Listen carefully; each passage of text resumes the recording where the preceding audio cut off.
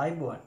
අද අපි මේ වීඩියෝ එකෙන් කතා කරමු උසස් පෙළ තොරතුරු sannivedana තාක්ෂණයේ operating system පාඩමේ එන 7 state process transition diagram එක.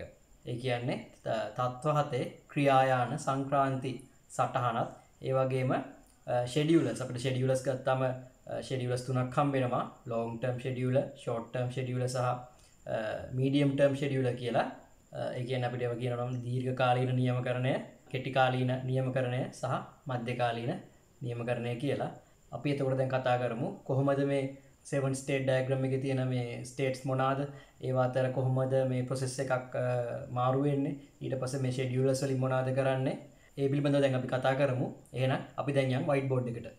හොඳයි, අපි දැන් බලමු 7 state process transition diagram එක. ඒ කියන්නේ තත්ත්ව හතේ ක්‍රියායාන සංක්‍රාන්ති රූප සටහන කොහොමද, ඒකේ තියෙන අවස්ථා මොනවාද, ඒ අවස්ථාවලදී මොනවද වෙන්නේ කියලා. හරි, අපේ පළවෙනි ස්ටේට් එක, පළවෙනි තත්ත්වය තමයි මේ නව. එහෙම නැත්නම් නිව් කියන ස්ටේට් එක. එතෙන්දී වෙන්නේ මොකක් හරි process එකක් හැදෙන්න හදනකොට, මොකක් හරි process එකක් පරිගණක ඇතුලේ හැදෙන්න හදනවා නම් මුලින්ම එන්නේ මේ නව. එහෙම නැත්නම් නිව් කියන ස්ටේට් එකට එතනින් ඇවිල්ලා පාරවල් දෙකක් තියෙනවා. මෙතන එක්කෝ එක සූදානම් ස්ටේට් එකට යන්න පුළුවන්. එහෙම නැත්නම් මෙතන සූදානම් කියලා කියන්නේ මෙතන මේ රෙඩි ස්ටේට් එක තියෙන්නේ ඇත්තටම මේ ප්‍රධාන මතකය, කියන්නේ RAM එකේ. RAM එකේ මේ අදාළ වෙලාවේ RAM එකේ ඉඩ නැත්නම්, ඒ කියන්නේ ඇත්තටම මේ ප්‍රායෝගිකව අපි ගත්තොත් මේ සූදානම් ස්ටේට් එකේ නැත්නම් රෙඩි ස්ටේට් එකේ එක මොහොතකදී යම් නිශ්චිත කාලයකදී ඇත්තටම processors ගොඩාක් තියෙනවා. ඉතින් අර එහෙම තිබිලා මේක ඇත්තටම RAM එක අපේ සීමා සහිත දෙයක් නේ. ගිගාබයිට් 8ක් වෙන්න පුළුවන්, 16ක් වෙන්න පුළුවන්, 32ක් වෙන්න පුළුවන් සාමාන්‍ය පරිගණකයක නම්. ඒ වගේ මෙතන මේ එක සීමා සහිත රිසෝස් එකක් හින්දා, ලිමිටඩ් රිසෝස් එකක් හින්දා මෙතන ඉඩ නැත්තම් එහෙම වුණොත් යනවා virtual memory එකට. ඇත්තටම virtual memory එක කියන්නේ hard drive එකේ තියෙන memory එකක්. ඒක පාවිච්චි කරන්නේ RAM එකේ ඉඩ මදි හින්දා ඊට වඩා ලොකු මතකයකට යනවා නම් කොහොමද අපි ඒක කළමනාකරණය කරන්න කියන එකට තමයි මේ virtual memory එක අදාළ වෙන්නේ. එතකොට මේ ready queue එකේ ගොඩාක් තියෙනවා නම්, ready queue එක full නම්, ඒ කියන්නේ ප්‍රධාන මතකයේ ඉඩ නැත්තම් එහෙම වුණොත් ඒ process එක යනවා virtual memory එකට. ඒකට අපි කියනවා ප්‍රතිහරණය කළ හා රැඳී සිටින. ඒ කියන්නේ swapped out. swap කියන්නේ කෙලිම එක main memory එකෙන් අනිත් මේ virtual memory එකට දානවා කියන එක තමයි swap කරනවා කියලා කියන්නේ මෙතනදී. එතකොට මේකට swap කරලා මාරු කරලා waiting state එකේ ඉන්නවා යා. බලාගෙන ඉන්නවා මේ මෙතන ඉඩක් එනකම්. එහෙම නැත්තම් කෙලින්ම ප්‍රධාන මතකයේ ready. ඒ කියන්නේ process එක හැදිලා ඔක්කොම කරලා දුවන්න ready state එකට ඔන්න දැන් මෙතනදී ඇවිල්ලා තියෙනවා. හරි. ඊට පස්සේ එහෙම සූදානම් තත්ත්වයට ආපු ක්‍රියායානයකට වෙන්න පුළුවන් දේ තමයි ඒක ක්‍රියාත්මක වෙන්න ඕනේ. එහෙනම් අපි ඒකට කියනවා, ඒ කියන්නේ running state එක. එහෙම සූදානම් state එකේ තියෙන සූදානම් තත්ත්වයේ තියෙන ක්‍රියායානයක් ඊළඟට යන්නේ running state එකට. එතකොට ඒකට අපි running state එකට යවන එකට කියනවා යැවීම, එහෙම නැත්නම් dispatch කරනවා කියලා. ඊට පස්සේ මෙහෙම running state එකේ දුවලා යම් කාලයක් ගත වුණාන් පස්සේ ඒක time out කියලා කියනවා. ඒ කියන්නේ ඒ process එකට වෙන් කරපු කාලය ඉවර වුණාම ඒක නැවතත් සූදානම් ස්ටේට් එකට ඒක ගිහිල්ලා වෙනත් මේ ක්‍රියායානයකට ක්‍රියාත්මක අවස්ථාවට, එහෙම නැත්නම් රනින් ස්ටේට් එකට එන අවස්ථාව සපයනවා. ඊට පස්සේ මම අර කලින් කතන්දරේදී කිව්ව දේම ආයි පොඩ්ඩක් මතක් කරන්න. මෙහෙම සූදානම් තත්ත්වයේ තියෙන එකක් අපි හිතමු මේ මතකේ, මේ ප්‍රධාන මතකේ ඉඩ නැත්තම් ඒකත් මම යවනවා කියලා කිව්වා මේ ප්‍රතිහරණය කළ සහ රැඳී සිටින. ඒ කියන්නේ virtual memory එකට යවනවා කිව්වා waiting state එකට. ඒ කියන්නේ අලුත්ම process එකක් වුණත් වෙන්න පුළුවන්, නැත්නම් මේ ready සූදානම් තත්ත්වයේ තියෙන අපි හිතමු priority එක අඩු එකක්. එතකොට ඊට වඩා ඔක්කොම මේ priority වැඩි processes හරි ඒවා ඇවිල්ලා මේක මේ අපි හිතමු ready queue එක full වුණා කියලා. එහෙම වුණොත් එයාට මෙතන තවත් ඉන්න ඉඩ නැති හින්දා එයා ඒතකොට කෙලින්ම suspend වෙනවා. తాවකාලිකව අත්හිටුවීම state, తాවකාලිකව අත්හිටුවලා එයා යනවා මෙතන මේ swapped out and waiting. ඒ කියන්නේ ප්‍රතිහරණය කළ සහ රැඳී සිටින අවස්ථාවට. ඊට පස්සේ මෙතන ready queue එකේ ඉඩ ලැබුණාම එයා නැවත සක්‍රිය වෙලා, එහෙම නැත්නම් activate වෙලා එනවා මෙතනට. ඊට පස්සේ එතනින් ආයෙ එයාට ක්‍රියාත්මක වෙන්න නියම වෙලාවන් පස්සේ එයා dispatch වෙලා මේ state එකට එනවා. හරි. ඊට පස්සේ ඔන්න දැන් අපි හිතමු රනින් ස්ටේට් එකේ තියෙන එකක්. ඒ කියන්නේ ක්‍රියාත්මක වෙමින් පවතින process එකකට අපි දැන් කලින් කතා කරා ඒකට අදාළ කාලය ඉවර වුණාන් පස්සේ වෙන් කරපු ඒක යනවා කියලා ready කියන ස්ටේට් එකට. ඊට අමතරව වෙන්න පුළුවන් දෙයක් තමයි ඒක ඉන්පුට් හෝ අවුට්පුට් මොකක් හෝ සිද්ධියක් ඒකට අවශ්‍ය වෙනවා ඒ process එක දිගටම කන්ටිනියු කරගෙන යන්න. ඔයා හිතන ගේම් එකක් වෙන්න පුළුවන් නැත්නම් ඔයාගේ බොහොම සරල word ඩොකියුමන්ට් එකක් ඔයා ටයිප් කරනවා වෙන්න පුළුවන්. එතකොට ඔයා ටයිප් කරනකොට අකුරෙන් අකුර ඔයා ටයිප් කරන්න ඕනේ. එතකොට ඒක ඔයාගෙන් එනකන් මේ process එක බලාගෙන ඉන්න ඕනේ. අන්න ඒක තමයි මෙතනදී කියවෙන්නේ. එතකොට දුව running state එකේ තියෙන එකක් යනවා මේ මෙන්න මේ block එහෙම නැත්නම් අවහිර කියන අවස්ථාවට. එතකොට ඒක ඒ වෙලාවේදී මේක මේ running state එකේ නෙමෙයි තියෙන්නේ. ඒකට input හරි output හරි එකක් ඕනේ නම් ඒක යනවා මේ block කියන state එකට. ඒක input එකක් වෙන්නත් පුළුවන් නැත්නම් output එකක් වෙන්නත් පුළුවන්. හරි. ඊට පස්සේ මේ block කියන එක තියෙන්නේ main memory එකේමයි. දැනට මේ තුනම තියෙන්නේ main memory එක කියන්නේ RAM එකේ. ඊට පස්සේ මෙතනදිත් RAM එකේ ඉඩ මදි නම් ප්‍රධාන මතකයේ ඉඩ මදි නම් මෙතන තියෙන එකත් යනවා virtual memory එකට. ඒ කියන්නේ අපේ අතත්්‍ය මතකයට. එතකොට ඒක මෙතනදී අපි කියනවා suspend කරනවා කියලා. එතකොට suspend කරාම తాවකාලිකවත් හිතුවාම ඒක යනවා අතත්්‍ය මතකයට ගිහිල්ලා ප්‍රතිහරණය කළ සහ අවහිර කළ block එකේම swapped out and block අවහිර ප්‍රතිහරණය කරලා අවහිර කරලා.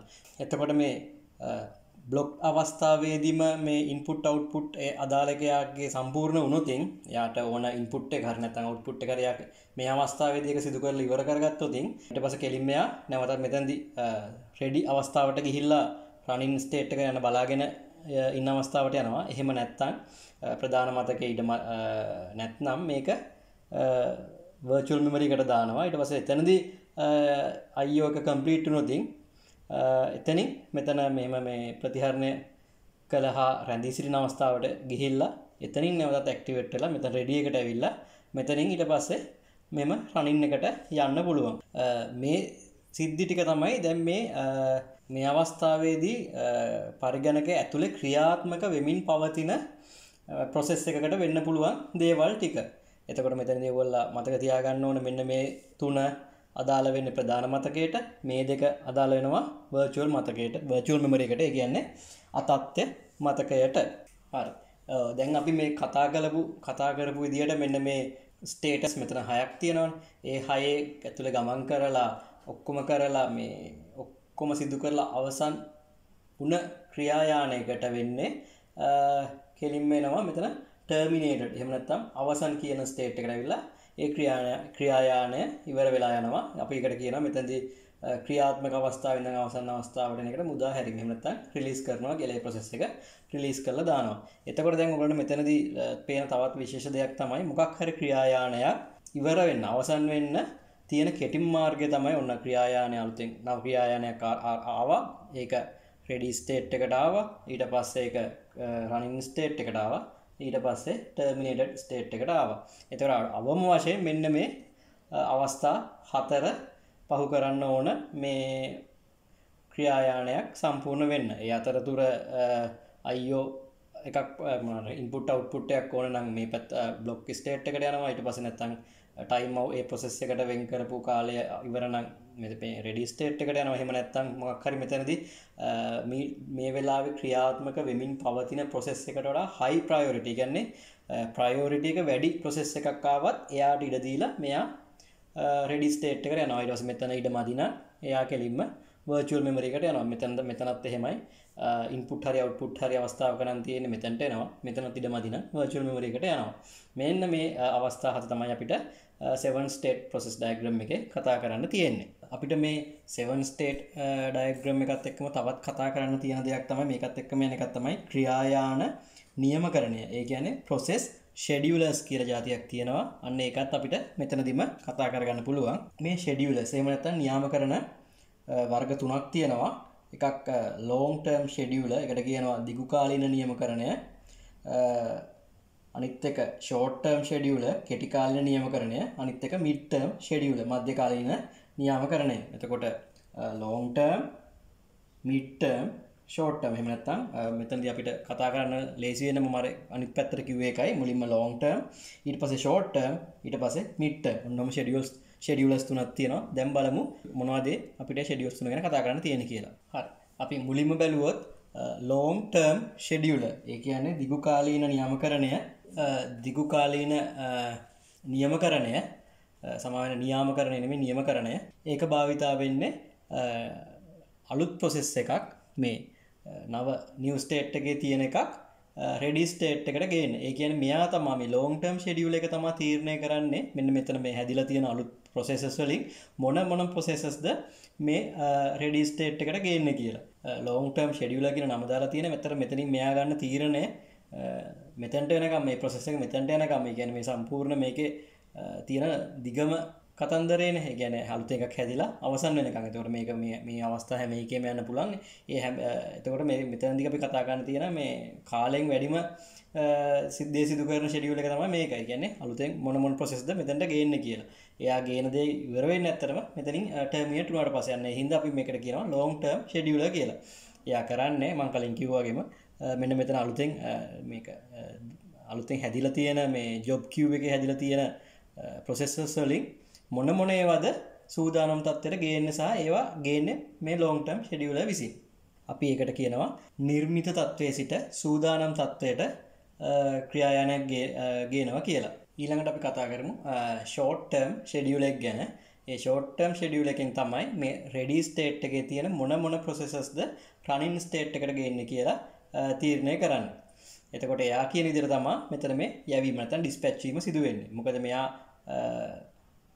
ඒක කරන්නේ ටිකක් වගකීමක් ඇතුව අපි ඇත්තටම බැලුවොතින් පරිගණක ඇතුළේ කොහොමද මේක වෙන්නේ කියලා මේ ready queue එකේ තියෙන්න පුළුවන් එක જાතියේ processes. ඒ සමහර ඒවා තියෙන්න පුළුවන් ඒ වලට ගොඩාක් CPU එක ඕන වෙනවා.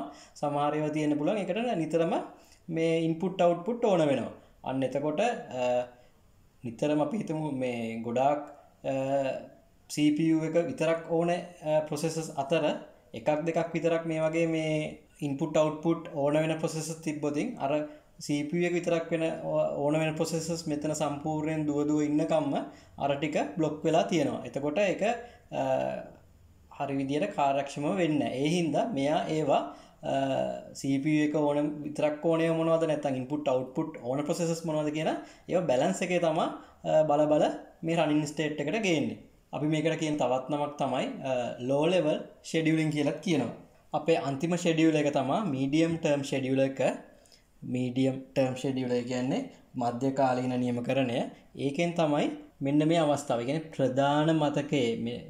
ප්‍රධාන මතකයේ තියෙන එකක් virtual memory නැත්නම් අතත්්‍ය මතකයට යවන සිදුවීම සහ අතත්්‍ය මතකයේ තියෙන එකක් නැවත ප්‍රධාන මතකයට ගන්න. එතකොට මෙන්න මෙතන වෙන්න පුළුවන් නැත්නම් මෙතන වෙන්න පුළුවන්.